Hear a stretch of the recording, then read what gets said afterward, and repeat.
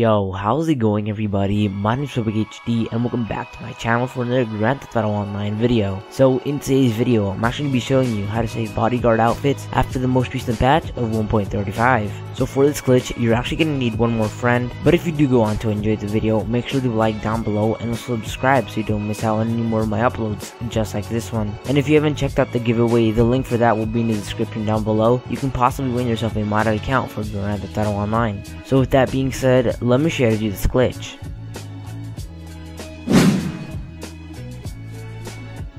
In order to start this off, go over to your apartment. Once you're at your apartment, tell your friend to invite you to be his bodyguard. Once you're his bodyguard, tell him to choose the outfit that you desire. So I liked one of the arms dealers ones, so I just told him to choose that one. Then you want him to tell you to hover over where it says he can dismiss you. Once he's hovering over that, go over to your bathroom. Once you're in your bathroom, go over here so that it lets you shower.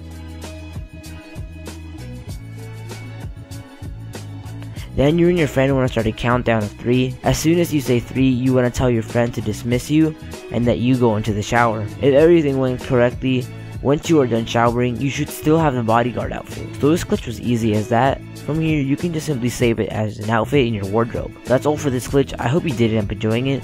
And other than that, my name's Phobic, and I'm out guys. Peace. I'ma kill one verse, that alone I'ma prove them wrong. It's okay, sonny, if you don't make money, the cash gon' fade, or the thieves gon' rob. Either way, it's a problem, y'all. The game's so twisted, better check the linguistics. I've been a friend, hit the frame, but they gon' miss it.